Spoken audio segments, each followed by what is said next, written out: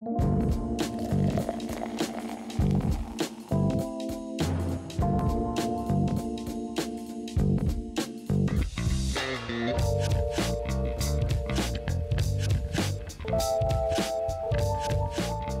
guess we'll start, I don't know where we start with you guys. I mean, for those that, maybe we start a bit about the company first and then we'll kind of go backwards. So, I mean, BlueMoose Media speaks for itself. But if anybody doesn't know what a Blue Moose does, why don't you explain what your business is? All right, thanks.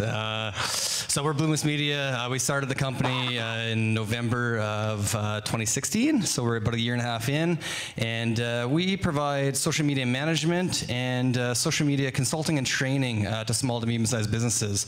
And we've now worked with about 50 businesses over our past year, and I guess that's what we do, Driz. We take photos, we put them up for companies, we develop them a social media strategy, speak on behalf of their voice, but then on the other flip side, on the consulting and training side, we teach them how we do the social media management and how we would do it if we were them.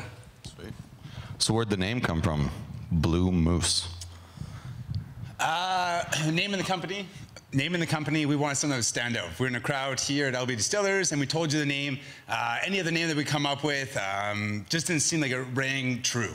For example, one of the ideas, we had 86 Social. Nothing creative about it. We're both born in 86, but that's not something that you would stick in your head.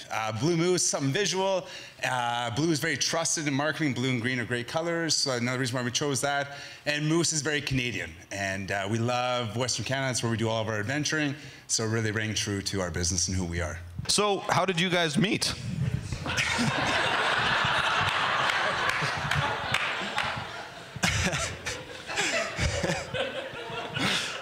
We were in commerce together, and we became gym pals, actually. And we ended up going into the co-op program about the same time. That's when we became really tight. We both were applying for jobs in Saskatoon here, and Ricky took a job with Rolco Radio, and I took a job with Uyghurs Financial, where you hired me, and you already alluded to that, I guess. Yeah. And throughout that whole program, we were obviously just going through different stage, or the same kind of stage in our careers, in our education, and just grew tighter that way, and just never, I guess, we never drifted apart. So what was your focus then when you were with Rolco? Like, what were you doing? And did it build to what you were doing now? Yeah, interestingly enough, when I started with Rolco, I started in sales, and at the time, internet advertising was just taking a real hold, and I was the youngest in the office, and so they gave me a laptop and said, hey, figure this out. And yeah, at the time it was very tough, but over time I got it, and then that really led me into storm chasing, as storm chasing came right after that, and we built that business using internet advertising and social media, and it all really led to where we are here with BlueMoose Media. Yeah. So you guys were both kind of doing separate things. What was the moment where you both thought, you know what, we should do something together? And was it, did you know what you should do together, or was it just you knew you wanted to work together? What was that process for you guys? Yeah, like life was in the dumps, and I had little to no options, and so no, that's why I'm the host here. Yeah. It was a time we both were at a transitional point in life. It was a year and a half ago. Travis just got back from traveling the world for a year, and for myself, my projects had come to an end, and so yeah, we were out and about, and we're talking about what we wanted to do next, and talking about how we both love to start a business. And so yeah, we're brainstorming ideas, and over a few weeks, we figured out that social media really had an opening in the market for that. And yeah, so we gave it a shot, and it's been quite the process, but I can imagine we'll get into that. And I guess in our fourth year university, Ricky and I were in a group in commerce in an entrepreneurship class, and that was the first business plan that we ever built together. And that's when I soon realized that Ricky doesn't quite have the number side of it, but he's highly creative. And so Ricky and I just have very complementing skill sets, and so that's why we just always knew that that would be a good partnership. I knew that he could carry the creative part, I could carry the more financial and the business side of it, and that we'd make a great team. And so I guess that was kind of the first time that we ever got into it. We had developed a business plan on a West West Coast tour that we wanted to do in Canada. It was called West Coast Tours. And yeah. I love that the first business you ever thought of name made total sense. So you obviously have kind of had that creative background, and I don't want to, this will be for Travis actually. You've always done the sales marketing for Relco, and then you did the storm chasing stuff and built a really big social media following.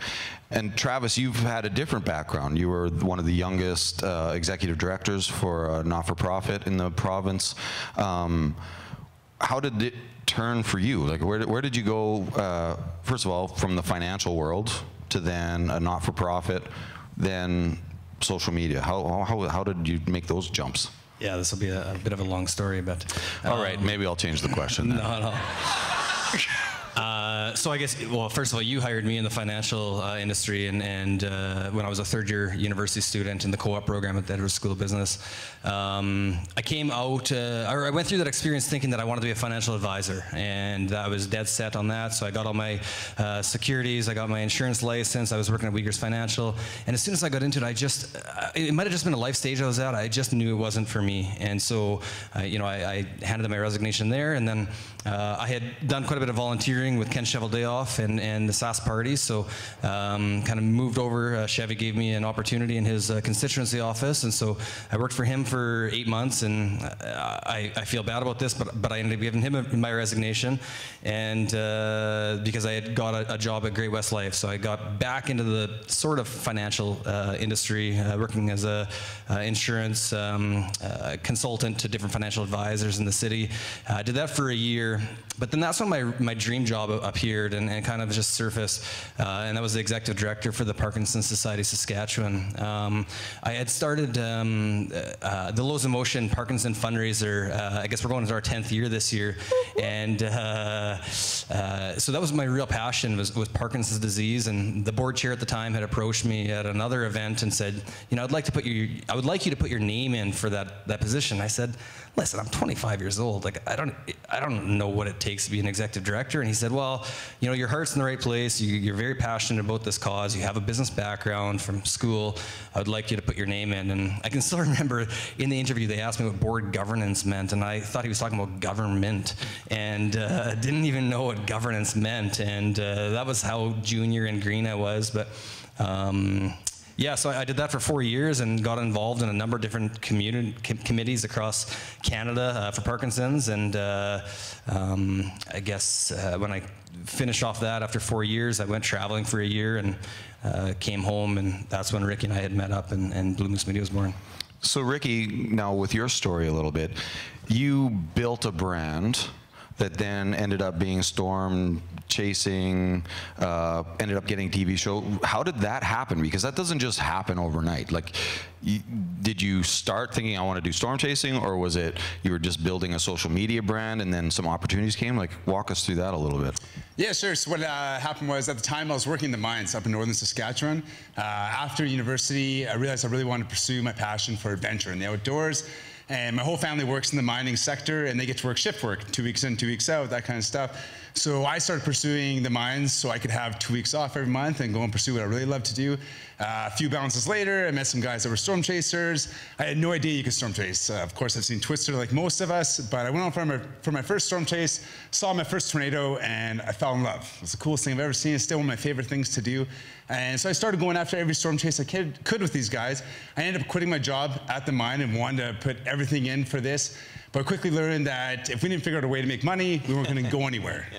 We're trying to sell pictures and videos to news networks, and I was doing okay, but that was barely paying the bills for gas and hotels. So that's when we started looking at social media. Even 5-6 years ago, social media as a business was still very new, but we figured that if we could build a big enough following, get enough eyeballs on us, that we could monetize that and hopefully get sponsorships and maybe possibly work towards a TV show. And so it's 3 years of building that business on social media that we eventually, between the three of us, got over 1 million followers. And we had a few really good luck chases with catching some really big tornadoes, got some eyeballs on us, and then a production company came looking for us through that social media, and that's how we got our TV show. Yeah, that's interesting. The common story with a lot of entrepreneurs is not that they like start where they're like experts. the common theme is that, like you both kind of said, I was green. I don't even know how I did it. But it's this inner belief in themselves that you can do it or that you're going to do it.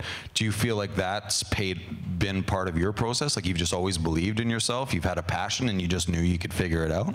You know, there's a quote that really rings true with me. Oh my God, everybody. Ricky has a quote. And it sums up to say, to be an entrepreneur, you have to be delusional.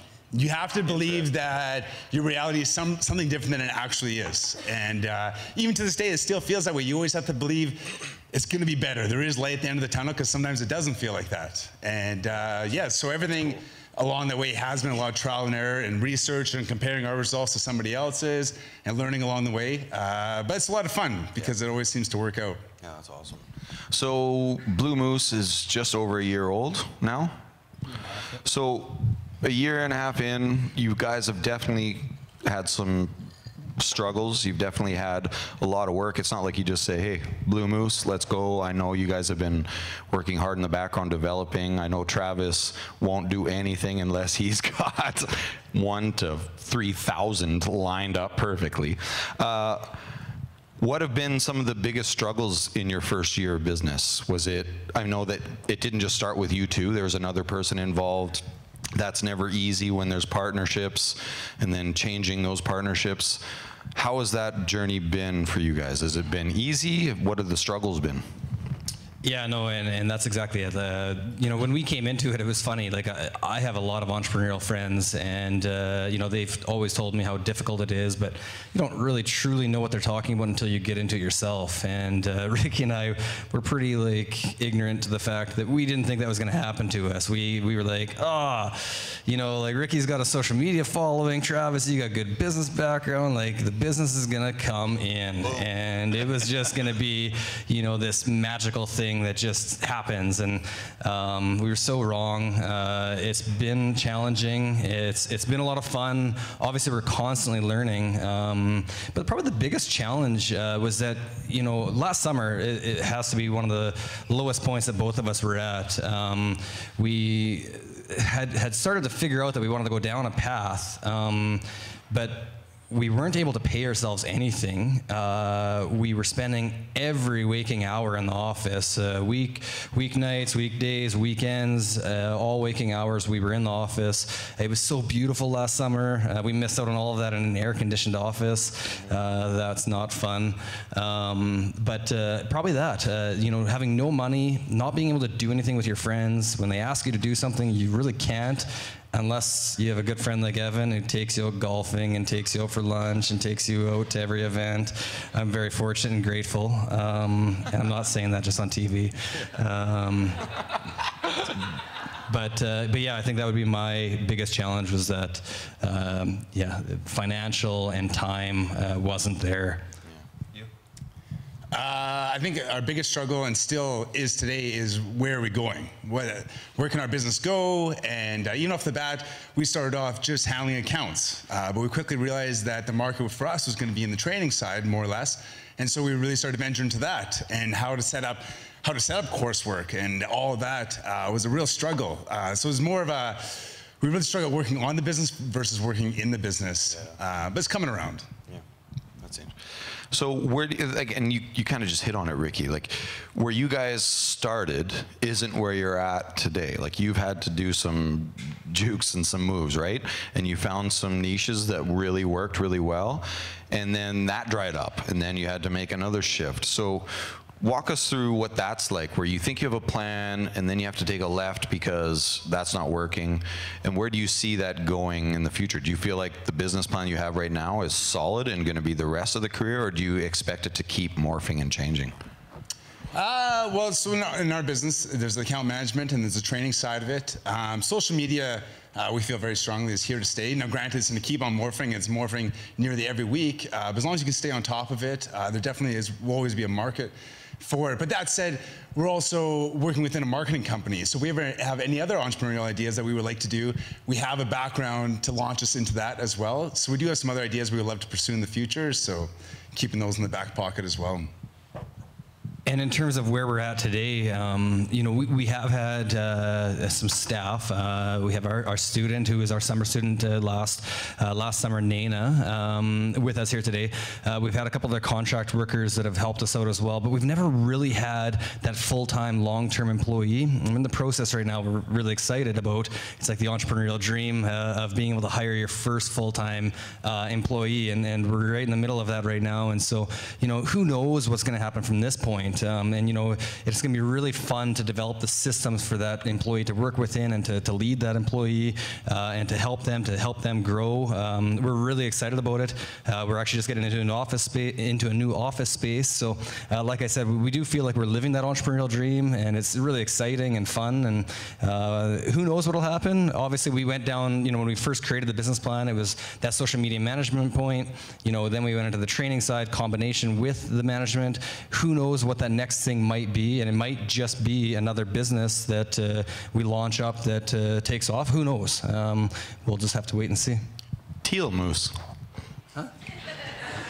Teal. It's a color, Travis. Teal. San Jose Sharks. Teal moose. What's that? Your next business. Just keep changing the color. It's going to be incredible. You can go bankrupt like 100 times and just change the color. Oh, teal moose. I didn't understand you. So, teal moose. Teal moose. I forget where I was going to go. That was a terrible joke, by the way. Yeah. People laugh low. Anyway. They're laughing at you. Yeah, that's fair. I'll take any laughs I can get. Take any laughs I can get. At least I dressed up for this. Actually, Travis has got a T-shirt on too. Come on, man. What are you, Tom Cruise in 1994? T-shirt with a blazer. That's dressed up. Okay, Top Gun. So you guys, I mean, a few months ago we interviewed a great company, Rock and Bloom, and they specialize on websites. And you guys have specialized on social media. And I'm sure you heard like, well, can you do this for me? Because there's a lot of things that tie to marketing social media, right? Why did you guys have specialized just in social media? Is that correct? For the most part, we've dabbled in Google AdWords as well. So I guess the organic side of social media, the paid ad strategy of social media, and then Google AdWords is another component, which is not related to social media, but sort of interconnected. Could you tell I just fell asleep when you were saying all that boring stuff? So if you're focused on social media stuff, how has that worked from a business perspective? Do you why did you say, you know what, this is all we're doing when there's lots of opportunity to then, because you build the relationships with your customers, you do a great job at it, and they'll come to you like, why can't you do this? Why have you guys said, you know what, this is all we're going to do? Yeah, it's a really good question. We would be capable, and we are capable of doing websites or doing graphic design, things that are tangents of what we do with social media. But that said, we want to be known for being one of the best at social media, and we really want to be experts in this industry. So if we are to do websites, to do graphic design, that's going to be taking time away from doing more research and honing our skills on social media. So for that exact reason is why we keep going down that single path, because there's lots. It's kind of the idea versus going a mile wide and an inch deep is going an inch wide and a mile deep. Yeah. That's fair. But has it been a little hard, especially when you reflect going like, there was times where we weren't paying ourselves and you had some carrots saying like, why don't you do this graphic design for us? Why don't you do this website? How was it to stay true to the character and the vision that you had when you knew that there was opportunity for other income? How did you guys juggle that? Was it just like, we need to stay focused, or was it? Yeah, you know, I'd be lying to tell you if we didn't take that carrot, but we didn't advertise it. Yeah, okay. If you ever went on our website, you saw social media, all we told you is that we do social media, but if a client did come to us, especially at the beginning when we were struggling, and they had a website that needed done as well, we're like, okay, well, this time we'll do it. But as time went on, now we strictly focus on social media. So as young entrepreneurs in the province and in the city, what has been, some of the biggest hurdles that you guys have perceived, being your age and being in such a specific genre? And then what has been some of the biggest open doors because of your age? Like, is it, geez, government, or what do you guys felt? So what's the biggest hurdle being young guys in this new world being brand new business? And then what have been some of the easiest parts about being young guys with an open door in a new business? Well, first off, being a new company, it's tough for somebody who's doing business with you versus when you compare to the competition, somebody who might be around for 3 or 5 years, whatever that may be. But for our age-wise in this industry, it works awesome. And in fact, we're almost at the older end of the spectrum when it comes to social media, because people expect a 19-year-old wearing ripped jeans to walk into the office, and that's who's going to teach you social media. I don't have my ripped jeans on today. I saw you looking. This is why I get to wear plaid to work, because I'm expected to look like this. Yeah, that's fair. That's fair. So that's been the great thing, actually, is that we look the part, and social media is one of the few things where we actually look like we know what we're doing. Yeah. Otherwise, in other markets, you'd expect somebody who's looking a little bit different. So actually being young has been an advantage for social media. Yeah, I mean, it is a bit daunting coming into a large company sometimes. You know, they're 400 plus employees, and they're looking to us as the experts to consult them on how they should market their business on social media, and that can be a bit daunting sometimes. And all we have to do is have the confidence that, you know, we are the experts, and that we are obviously young, but we know what we're talking about, and that's definitely been obviously a challenge. I wouldn't lie if it hasn't been a challenge to think that way and to pick yourself up with the confidence to do that. So how do you guys feel about the business environment in the city, and what are your guys' future plans? Do you feel like you guys got the roadmap nailed for the next 10 years, or is your business a bit more fluid? You'll take it as it comes? And do you feel like the environment's prepped and ready for you guys for the next little bit? You know, in terms of the business climate, we haven't had we haven't felt it that much in terms of any kind of a decline in the economy. You know, we've had quite a few prospects in terms of interest, businesses coming to us from all over the province. Doesn't matter, you know, where they are. We've been to North Battleford, Prince Albert, Swift Current, into rural areas, Kindersley, obviously Saskatoon, and I don't know. I think that we'll just keep on marketing out into probably in northern Saskatchewan is kind of where we're focusing on, and we will look to focus into the southern parts of the province once we feel like we have capacity to do so. You know, a while back, about 6 months ago, we ended up having to turn off kind of our ad strategy because we couldn't keep up capacity-wise, and that was a real challenge in terms of turning away business. You know, we knew we got to a point where we couldn't take any more business in, and so we had to be very selective about who we were going to work with, and so that's kind of the point that we were at just up until kind of the end of 2017 and in the beginning of 2018, and now we're starting to ramp up again. So I guess expect to see some BlueMoose stuff coming out on social media here soon. Yeah. Well, and I mean, it sounds a little ridiculous to ask a social media company how you guys kind of advertised and what the strategy was to get your brand out there. I know what you guys did, but you guys didn't do a lot of like door knocking, cold calling. You guys really focused on social media. How did you guys do that, and how was the brand built? Was it literally just, okay, we're a social media company, we're going to start doing social media ads, or was it not ads, it was just activity, and was it very strategic? Did you guys kind of go with the calendars that you guys develop and plans? Yeah, so we preach this in our training.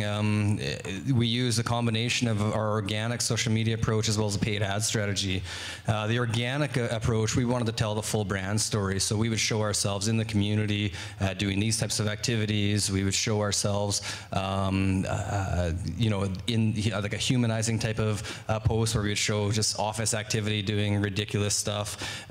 We would provide free tips to businesses on how they can market themselves on social media, and so that's really what we did. And obviously we pitched our service, and then we use an ad strategy as well, where we were using the paid ad strategy to target certain audiences, obviously business owners being that audience that we target, and so that's really how we did that ad strategy. It was a combination of our organic approach, just being active on social media, but then the ad strategy where we just wanted to build some brand awareness, people to know what BlueMoose is and what we do.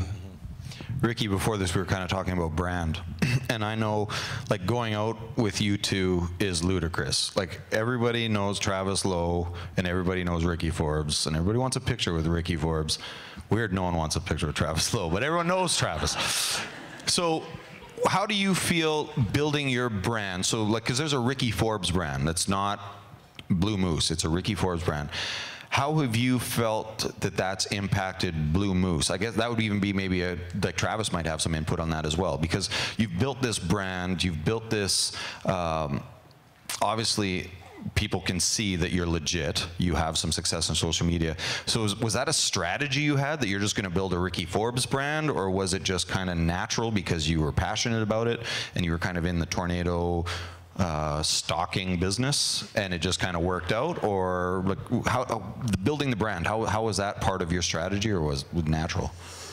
Yeah, that's a good question. When we first started Tornado Hunters, we thought we'd all team up. We're all gonna be underneath the Tornado Hunter account, and we'd all put our topics of discussion in there, put our photos and our videos.